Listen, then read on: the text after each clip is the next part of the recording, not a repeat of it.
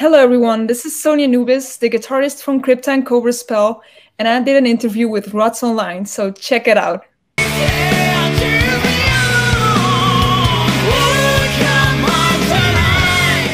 Fala aí galera, beleza? Rodrigo aqui, sejam todos muito bem-vindos ao Rodz Online. Se você não conhecia o canal, eu vou pedir para você se inscrever, e para você que está retornando a casa, muito obrigado por mais uma visita. Vou pedir para vocês deixarem aquele like maroto, e hoje nós vamos receber Sonia Anubis, a guitarrista Sonia Anubis, que está atualmente tocando com a banda brasileira Curta e também com o Cobra Spell. A gente vai falar muito aí do trabalho da Sonia.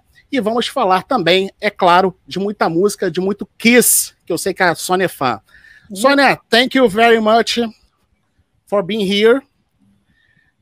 Do you wanna say something for your Brazilian fans? Thank you so much for having me and inviting me on your interview, and I look forward in answering the questions. Rodrigão, em primeiro lugar, obrigado aí também por você tá mais uma vez aí junto com a gente aí nessa parceria. Fala, Rodrigo, valeu. Alguma coisa? Ó, inclusive, galera, a gente vai, lógico, né, já deu para perceber que a entrevista é em inglês, então se alguém tiver, o Rodrigo vai botar as legendas, e aí você só clicar naquele CCzinho que tem aí no canto aí superior da tela para ver, lógico, quem não fala, né, para poder saber o que a gente está conversando. Sonia, can you tell us how was your first contact with music, and when you decided to play an instrument and be a part of a band? Well, my passion for music started at the age 14, so it's quite a while ago already. And I was introduced by the music on my own. I didn't have any friends or family that was into this kind of music. So I am thankful for the existence of YouTube for me, because that's the way I discovered the band Kiss. And it's also the reason why I started playing initially the bass guitar, which is my first instrument that I started playing. And a year later, I also started playing the guitar after discovering more bands in the extreme scene. From Kiss, I discovered Wasp, Alice Cooper, and then I also knew that there were thrash metal bands such as Megadeth, which is the reason why I started also to play guitar, because Marty Freeman, the guitarist who used to be in Megadeth, he had amazing, inspiring solos, and I thought, okay, I cannot do that with the bass. So, this was kind of my introduction to music, and the more I got into it, the more I got the urge to join a band and feel the same way as this artist that I look up to do, because I wanted to become also one of these amazing musicians. Yeah. It's all bands that we covered. We covered already here. We have something that we say that it's we comment about the band's discography, and we comment already about Kiss. We comment already about Megadeth and Wasp. It's something that we grew up to. And all these bands, they're so energetic and inspiring and fun to play. This is why I still play them, even if they are the bands that most are the bands that gets people into music. I keep playing them. They never get boring or old. You can always put them on, and it gives energy and motivation. And that's why I make still videos of these bands, because it just makes me feel very good. That's great. Sure. Basically, we love the same bands. Yeah. Chausa, quer fazer uma pergunta? So, Sonia, very nice to meet you. Thank you very much for accepting our invitation to join us on this chat about music and about the music that you create. So since you started to talk about how you became a musician, and then you started with the bass, and of course bass for us huge Kiss fans, Gene Simmons. Absolutely. So since you started first to play bass, and you're a Kiss fan, how Gene Simmons influenced you? Yeah, it's a whole special reason why I was so inspired and why I chose the bass in particular, and certainly indeed because Gene Simmons is my favorite member of Kiss, always has been. I love every single member a lot, from the original lineup, certainly. And but Gene Simmons is special because of the way he performed in the concerts from the 70s. So in the concerts of the 73, 74, the very early Kiss, I was always watching a lot of these videos, and the way that he performs, the way he does the slides on the bass guitar, he did like this very boom slides when he plays the song She, you know, ding, ding, ding, ding, ding, wow. He did this amazing slides, and I thought, wow, that sounds so deep, and he seems like he's having a lot of fun playing the bass, and his whole persona that is so demonish, and he was totally into it. He was living it, and it was something that amazed me. And I thought, wow, to be like that, you really have to become a bass player. And so that's why I thought, okay, I have to play bass, because it's badass instrument, and the attitude that Gene Simmons has on stage is so unique, and certainly from the 70s, from the original lineup, is just amazing. Yeah, I think he's a very underrated bass player. I think he deserved way more recognition. He has a very powerful sound. The stuff that you said about the slide from Woom, this is totally powerful. Such a powerful. He's not virtuoso, but the notes that he played, especially when he plays, like, for example, of course, we're talking more about 74, 73, but then when you go a little bit after that, from 77, when God of Thunder was already out, when he plays that, it's heavy. It's a unique sound. And he did a lot of this kind of thing, this kind of stuff in Revenge. Yeah. And he did it with War Machine in that time, and he chose different songs. But for me, I think my favorite moment in which he did the bass solo with the blood was when he did it for the first times in 100,000 years. 100,000 years, yeah. 100,000 years is my favorite Kiss song, certainly because of that. And the way he did it in 75, 76, there's a concert of this from Cobo Hall where he recorded a live album, and the way he performed in this way, that's something that inspired me a lot. Even if it was just playing one string, it's just very amazing. Sonia, did you have any Kiss cover band? Oh, I wanted to start one.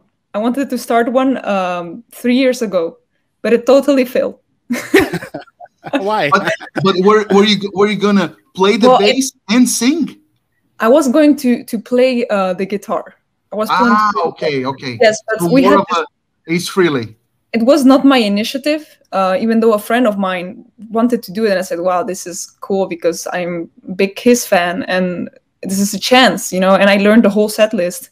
Unfortunately, we didn't find members, and I got asked at the time to play in Burning Witches, so it was going to be very difficult to keep it going, and we had big plans, so it didn't really stay together, and I think it would be very cool, but it could never become a thing that I can put priority on, unfortunately, even though I have a big dream that I would love to play Kiss cover song with my band, maybe, or even better, I would love to play with Kiss, but since I don't know if that's gonna still be possible, but one can dream. Yeah, who knows what the future holds for us. Yeah. Sonia, since you talked about Burning Witches, let me ask you something about the band. Around 2018, you joined the band, right? And since there, you recorded two studio albums and an EP until you left the band last year. How did you join Burning Witches? Yeah, I didn't know them personally, but I seen the name on internet going along a little bit, and so I decided to add the members on Facebook. And at that time, I had a lot of guitar videos, or not so many as now, but I had some guitar videos, mostly bass playing videos with my bands, because before I've always been a bass player in bands. Guitar was more like a bedroom thing, just to play for fun, but not really taken too seriously. And apparently the manager, which is Schmier from Destruction, he saw potential in it, and they asked me to for auditioning, and I had to fly to Switzerland a week after to do audition, which ended up to be successful. So that's kind of how it went. Okay, let me ask you something a little bit behind the time that you joined Burning Witches. I was watching your videos from your YouTube channel, and the ones that dated like 6-7 years ago, you were playing the bass, and then you switched to guitar. So my question is, when you decided to, and why you decided to switch the bass to focus more into the guitar? That was actually when I joined Burning Witches, because I had never really played a concert as a guitarist ever before. Wow. So it was a very big challenge for me, because I always was used to play the bass and play with the fingers like this, and now all of a sudden I have to use a pick, which for me, of course, I can play the guitar a little bit at home, but I was always playing sitting in my room and just for fun, not for actual concerts, only bass, and rehearsals with bass and concerts with bass. So bass was more my own world. But I started discovering later on that I felt more like a guitarist too, because I knew that when I was a bass player in the bands, as crazy as it might sound, I had a little bit of an attitude. I like to be in the front, and that's kind of weird for a bass player to do that. I like to do show, and that didn't really fit as a bass player for many bands, even though I think it's pretty cool, because a lot of bassists, like in Iron Maiden, you see they're like the crazy show bass player, but I didn't feel like it fitted in a lot of bands. And as a guitarist, I was more able to show myself and be there and can hear myself, and yeah, it was totally different, but I think it's something that fits me more right now, and the fact that I can play guitar solos in a band it makes me very happy. That's great. Sonia. But I still love the bass. I still love the bass. Just I practice more guitar now. Yeah, you're focused into more guitar. Let me, Rodrigo, let me ask you one more thing related to guitar. So you joined Burning Witches, and then you became like a guitar player, more focused into the guitar player thing. But and then you recorded, as Rodrigo said, 2 albums and an EP, which is Axe and Hammer from 2018, The Wings of Steel EP from 2019, and then Dance with the Devil on 2020, which is the one that I like the most, to be honest. I like more than Axe and Hammer. So when you decided, like, all right, we're gonna write a new album, and how was your contribution as a guitar player to these songs? So the thing that held me back of being part of Burning Witches was the fact that I could not have a songwriting role in the band. So I didn't write the compositions of Burning Witches, even though I have played a lot of lead guitars in the songs. So which of course was awesome too, but I prefer to be in a band where I get to write the music and get a voice as a musician. And this is something that I really lacked. So I'm very happy of being part of those albums, because I think they sound very great albums. And I'm happy that I got to play so many solos there, and every song, like, I got to learn to find my own sound with these experiences. Because you can imagine, I've never recorded, before those albums, I never recorded guitar on an actual album and on original music. I probably have learned a lot of different songs, and I played a lot of Judas Priest, Kiss, but I never really played on a unique in the band that I actually was in. So it was a great chance to find myself as a musician and think about what are my priorities, what do I want, and it was a learning experience.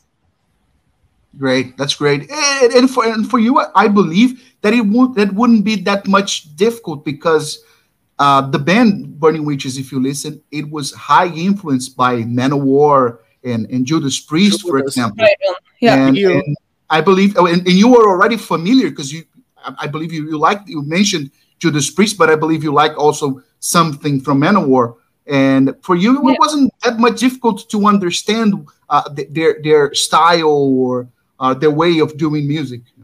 Absolutely, and just playing the music a lot really gets you into the vibe of the band. And myself, I'm a little bit of a music nerd sometimes, so I really get into the genre. I really get into the music a lot. So I can very easily put myself in a genre, such as, like, for example, with Crypta right now, I'm playing death metal with a black vibe, and in Coverspell I'm playing heavy rock with a sleazy vibe, and it's completely opposite from each other. But with both, I can really put myself into it, even if they're very different. With Burning Witches, it was very traditional heavy metal sounding music with a little bit of speed metal, and still I could really lose myself in it. If I had a thrash metal band, I could even also lose myself, just because I have an appreciation for the music. So I think as long as it's just good music, I can totally, like, sink myself in it and even write it, because I have a lot of influences. You decided to leave Burning Witches just because the music, or do you have any idea about Crypta and Coverspell? So the reason why I left the band was certainly not because of Crypta or Coverspell. Crypta already existed a year before I left the band. We really were together, Fernanda, Luana, and I. We're already thinking about this for a long time before the announcement. We were already dreaming about a name, writing music together. But we were doing it at our own pace because we both had our own priorities. Really had our own priorities.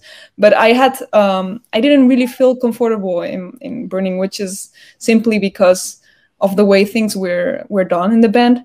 I'm not going into depth, but I just didn't feel like it was my fate to be in this band. And I think that I could reach better, make myself happier by doing things that I start. So, for example, start my own band, and I can finally write my own music, feel like I can say something about the sound of the band, and have some some freedom of expression. And this is something that I can finally have with the two bands that I am in right now. And it's something that I've been searching for a very long time. And that's why I've been in so many different bands. I never really found the right place, because I always thought, oh, I have to be the bass player. I have to just play what all is right. But now I'm in the right position now. But there were a lot of things, you can never be 100% perfect. And I'm still very happy that I've been part of Burning Witches. It was just not my thing, really. Okay. Did you consider to play bass in Crypta? Not even. No, I didn't consider it. Even though I always think, God damn, I would love to play bass in a band, because it's so much easier to me. It's a lot more easier, and I can totally lose myself when I do that. But Fernanda and Luana, when they invited me for this starting project, which is Crypta right now, they were precisely looking for a guitarist, because they didn't have a guitarist back then. And they thought about me, and I said, okay, so my place right now is already to be the guitarist in the band. So that's fine for me. Okay, we're going to talk about Crypta, but first I'm going to ask you something about Coverspell, which I love the EP, by the way. How did you came up with the idea? Yeah, so the idea of starting Coverspell also dated in 2019 or something like that. It was together with my boyfriend, Sebastian Silva. We are really inspired by the 80s. We love the 80s vibe, the 80s aesthetic, the music, the cars, everything 80s. We are totally obsessed. And we really wanted to start a band that you don't see anymore. Because you have a lot of traditional heavy metal bands, but you don't have the one that is like sleazy, the one that doesn't care about the extravagance of looks and stuff. And we thought that would be pretty cool, because we don't really have shame to be a little bit extra sometimes. So we wanted that band, and that's how we started Coverspell together. We started writing, but also in a very slow pace, just for fun, and he writes the lyrics, Sebastian, and I write the compositions of the songs. And we felt like this is a very easy way of writing together, and it felt very comfortable since he's very good in English and he can write very well. And myself, I'm more of the sound. I really like to make sound, so that's what makes me happy. And this is kind of how the EP came together. We just chose like 4 songs that we think, okay, this is good to see how people will react to it. We don't know if it's something, and we'll see if it's something. And if it's something, we're gonna write an album. And that's kind of how Love Venom came into form. And yeah, that's how Coverspell emerged. And when can we expect the full album? So the full album is already written. It's already finished. We're currently working on the demos. So recording it, but we're doing it also in a very easy pace. We don't have any deadlines, so that I really like to work in this way, because then we can really work towards what we want. And so yeah, I'm just gonna take the time for it. I'm not sure if we're gonna release it this year or the next one. I hope this year, of course. It all depends. It all depends on what happens. So yeah, the songs are there. The songs are definitely there. We have the lineup. So yeah, it's the same lineup. It's the same. Yeah, it's well, not the same as Love Venom. We a half year ago we changed the drummer. We have Leonard Cacoli, which is a French drummer, which he plays very well, and we asked him to play. And actually in Love Venom we had a session drummer drum the parts. Okay. Actually, Love Venom was completely. I recorded the bass and the guitar and all the guitars for Love Venom, and we had a session drummer for the things, and Alex did the vocals. So it was pretty put together because it was recorded in coronavirus, so we were very limited. I couldn't let my boyfriend fly in here. It was just very, very hard. So yeah, with the album, we are planning to do it like with time, and hopefully after the corona, when we can fly together and actually book studio together, and yeah, this kind of things, to do it right this time. But let me tell you something, it has an amazing sound. Thank you so much. yeah. And you produced DP, right? Yeah. That's great. That's great. It's a great production. And I didn't mix and master. I didn't mix and master. Okay. I choose the direction. Mm-hmm. You choose the sound, how it's going to sound, and so I choose closer to the 80s, right? Yeah, I can tell you the singer Alex Panza. He's a great singer. He's an amazing singer. I'm totally agree. I'm so happy that we got to have him in the band, and that he's interested in playing with us.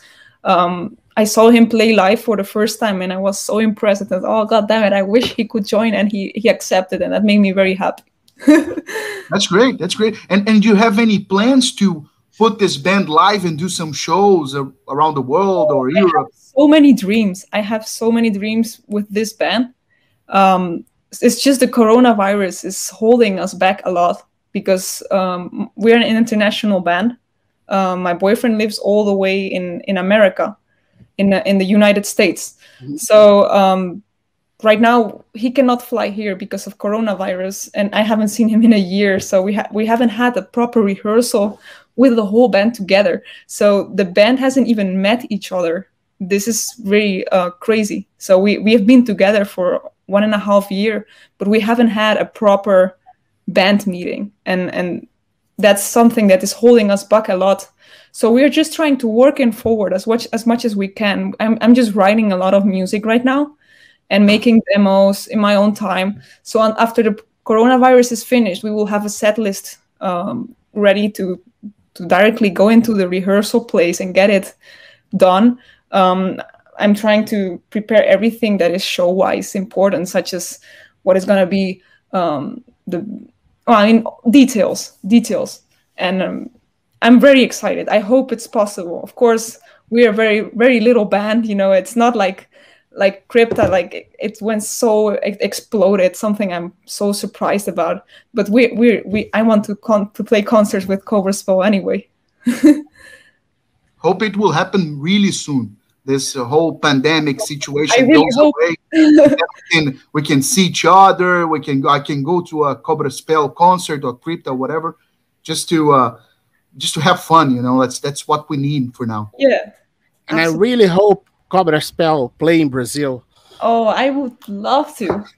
I hear always from Fernanda and Luana. They tell me how concerts in Brazil are and how passionate the people are in the concerts. I'm used to the Dutch audience, which is very with the arms. I've been to Holland. I've been to Holland many times, and the last time I was there, I think it was 2017, if I'm not wrong. And I saw in Amsterdam, I saw Queensryche and Armored Saint. Ooh, nice. It was very nice, but then of course the audience wasn't the same here. Here people would go crazy. Yeah. And there it was like, okay, there was a lot of fans, people singing and screaming and stuff, but it's not.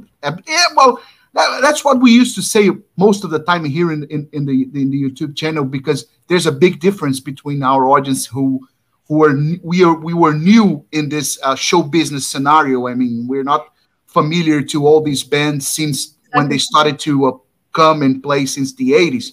They started to come here like 20, 30 years ago. So for us, we are more enthusiastic, but I believe that those fans there in Europe, they're way more into these kind of bands for many years, and they've seen it tons of times, like 20 times or 30 times. Yeah, or they're just very shy. They're just very shy people, and they're always, I mean, it's, I'm not saying anything bad. I don't want to try to sound bad about here, because they're very supportive, but they're very critical always. And this is part of how Dutch people are. They're always very critical and standing there and analyzing every single detail.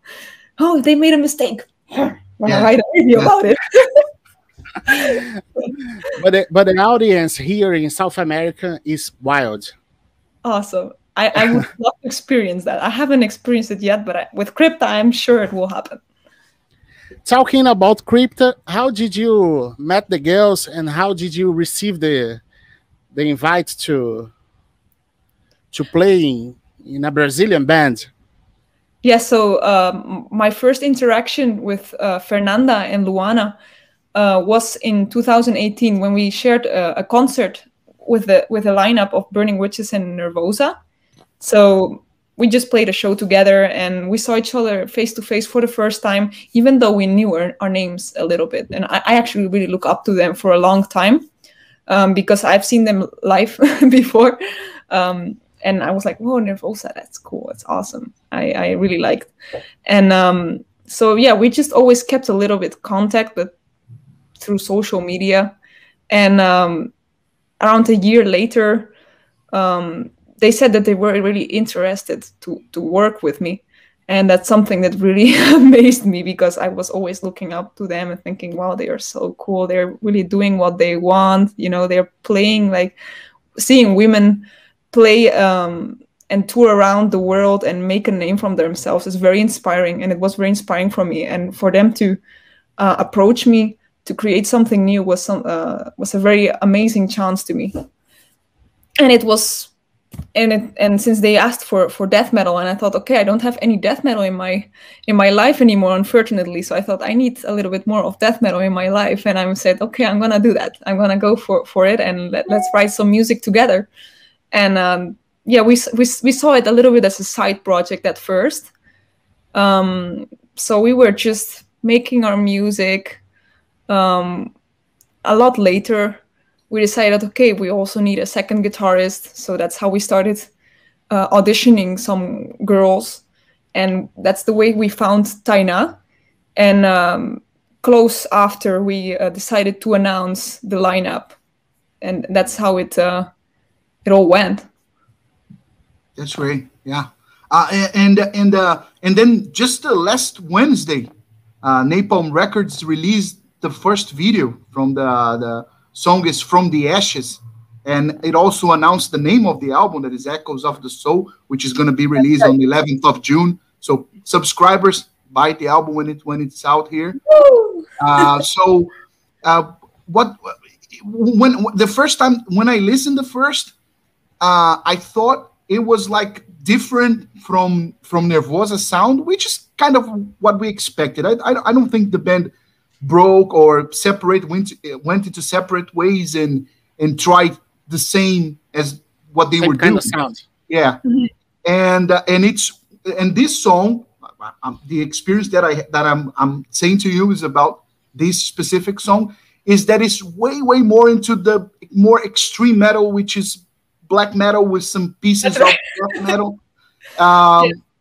So what can you tell us about these songs in general, the whole album in general, and also what is your input regarding these songs? What did you create? How was the whole recording process? So as for the album, we have taken the time to write it together. We have all written in this album. Well, mainly in this album, Luana, Fernanda, and I have written in the album since the time, because Taina came a little bit later. But yeah, we have taken the time, and we all have very variant influences. That's why the sounds in the Echoes of the Soul will be very hybrid. There will be songs that sound more black metal. There will be songs that sound more brutal. And there will be songs that sound more just like classic death metal. And this is because we wanted to find a balance for everyone. Myself, I have a lot of blackened death metal inspiration. I really like bands like Behemoth, Hate, Belphegor, Vader. And I really wanted to add that in the band. And Luana has a lot of old school death metal inspiration. And she wanted some of that too. And Fernanda, for her, was the brutal. The brutal is her thing. So we tried to combine it together. And some songs are more black, and that's how it kind of happens. And From the Ashes, the single that came out, happens to be the one that is more black death, I would say. And yeah, that's how it went. And regarding the recordings, we recorded the album in Brazil in January, which is 3 months ago. I don't know what day it is today. Yeah, we're in April, so it's for 3 months. We're in April already. It goes very fast. And we recorded in 1 month. And we decided that I would record all the rhythm guitars of the album, because I did most of the demos, because back then Taina was not in the band yet. And we decided that to have one person to do all the rhythms, so we had that done. We did it very fast because we had just 1 month for everything. And we got to do it, even though it was very time. We had deadlines, so we really had to work with it. Yeah, so that's pretty much how Echoes of the Soul was done. And I'm very anxious to see how it will be received. It's going to be in June, but I'm really excited. Yeah, well, and that's something that's very interesting that I didn't know until you said, is that you Fernanda and Luana decided to put a second guitarist after the band was already formed, and we had the idea. Yeah, so from the beginning, Fernanda and Luana, they already wanted the idea of having 2 guitarists in the band, even though they already knew that they wanted me in the band, which is a big honor. Mm-hmm. So we didn't really know who to ask for a second guitarist. So we really took our time for that. We just wanted to have the name already, write some music in our own tempo. And after we have find like our vibe, we thought, okay, let's look for a guitarist that is like this, that fits our vibe, just to be sure that it's going to be the right person. And we decided that it has to be a person, that it had to be, because it's already in the past, that likes to play solo guitar too, that is willing to exchange guitar solos and record their own solos, and also write music. She wrote one of the songs in the album too, and in the future we will be all together, of course, because we will then start all together and write with a whole band. So yeah, this is kind of how it went. We just wanted to have the double guitar action. Yeah, well, with two guitars, there's going to be a wider possibility for you when you created tons of melodies and double leads, guitars and stuff. It's going to be great. And Taina is a very talented guitarist, and I'm very happy to have her in the band. And the chemistry is great, and we understand each other very well as guitarists, since he also has some melodic approach, which I have an appreciation for melody, which is sometimes a bit hard for death metal. But she also really likes that, and that makes me really happy. Sonia, how many songs in the records? Ooh, that's a good question. 10 songs. 10 songs. And a bonus track. Yeah. Cool. That's great. And you recorded here in Brazil, in São Paulo. Yes. What did you think about the city? I know I don't know if you went out a lot, because of this whole situation, but what were your impressions about São Paulo? We recorded in a studio named Family Mob in the center of Sao Paulo. Mm-hmm. And since we were indeed really in the middle of the pandemic, mm-hmm. It was not very easy to go outside and do the tourists thing. So I've seen it a little bit. And one thing that really took my attention, it's completely different from where I live, definitely. But I really like how the people are very open, very communicative. Something that here in the Netherlands, if you start talking to someone, they will think that you're crazy. But it's very different. It's very different. A lot of a lot of plants in the city, something that really surprised me. Here, everything is very close together, and there it's very, very big, very big. Yeah. Okay. Next time you fly to Brazil, come to Rio. Yeah. Rio de Janeiro. We are from Rio. We are from Rio de Janeiro. We are from Rio. So I hope even if you don't play, come here and spend some time. We're gonna bring you to bars and stuff all around. Just have some fun. It's a very nice place. People say, "Oh, Rio is dangerous." No, it isn't. It isn't. But it's fun. So feel free to come here. I would love to go. I would love to go. Let's hope. Let's see what the future brings, and hope that yes. Absolutely. Sonia, you played with Burning Witches in a few big festivals in Europe, and could we expect Cobra Spell and Curta on those festivals, maybe for the next year? I hope so. I really hope so. I cannot say too much because I don't know what's going to happen. I don't know if the festivals are going to continue. I hope for next year, yes. But we're going to try our best. We're going to try our best to get as much festivals as we can and spread the word. Yeah.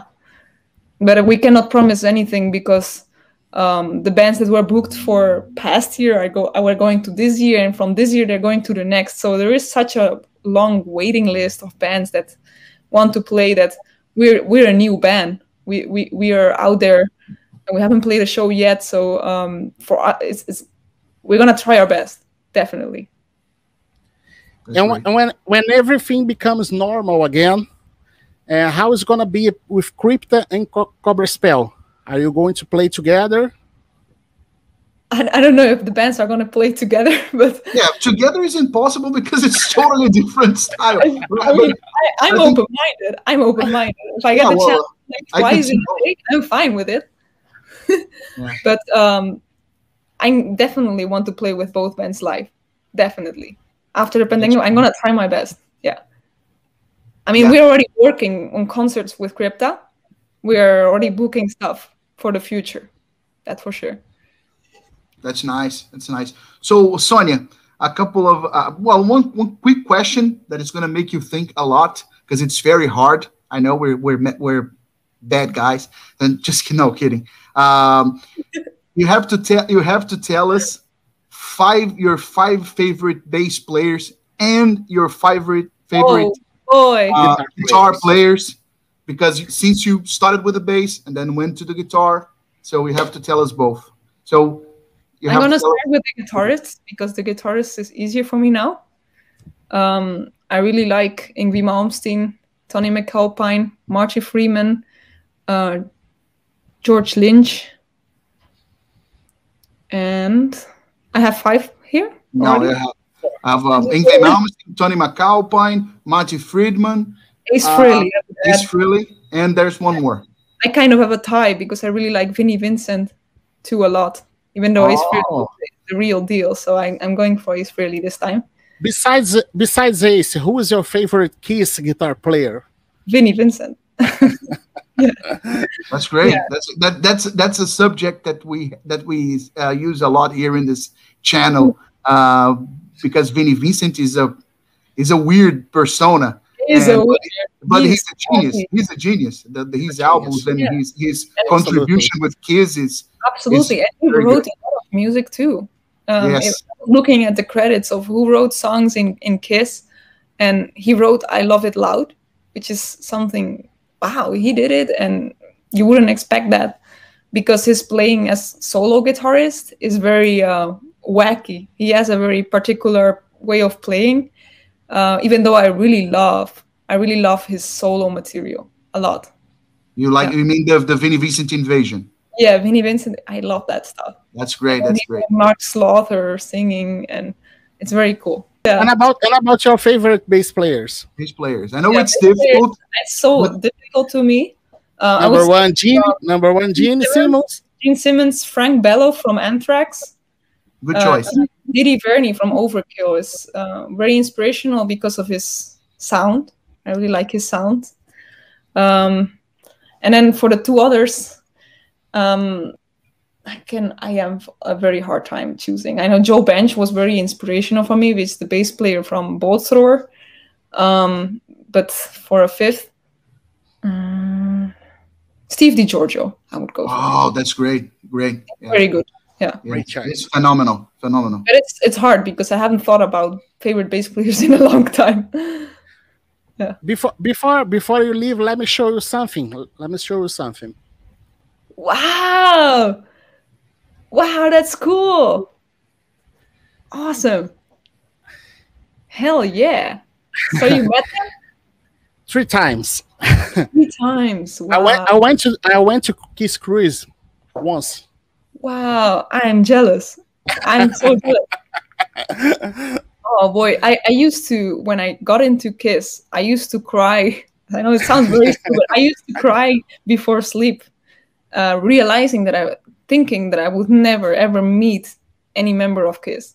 And just 2 years ago, when I was playing on the festival Sweden Rock, I got to meet Gene Simmons, and that was just amazing. I think that's my biggest highlight from my musician careers, meeting Gene Simmons. Aside of playing Wacken, I consider that one of the most amazing experiences, but meeting Gene Simmons is something that I would never forget. And it's it's something I thought that would never happen. You probably felt the same, like, damn, they're for sure. in front of you, like they're real. I met them 3 times, and all the times was the same thing. Wow. Was like the first time. Yeah. Wow. Congratulations for that. Rodrigão, quer fazer mais alguma pergunta para ela, cara? Não, tô tranquilo, cara. Manda bala. Okay, Sonia, let's finish. And do you have any message for your Brazilian fans?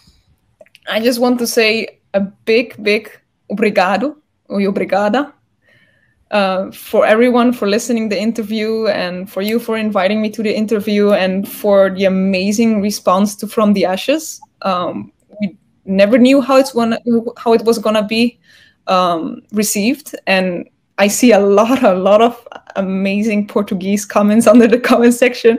I don't know what it means, but it seems very positive, and I'm very thankful for all the support, and I can't wait to play with Crypta all over Brazil.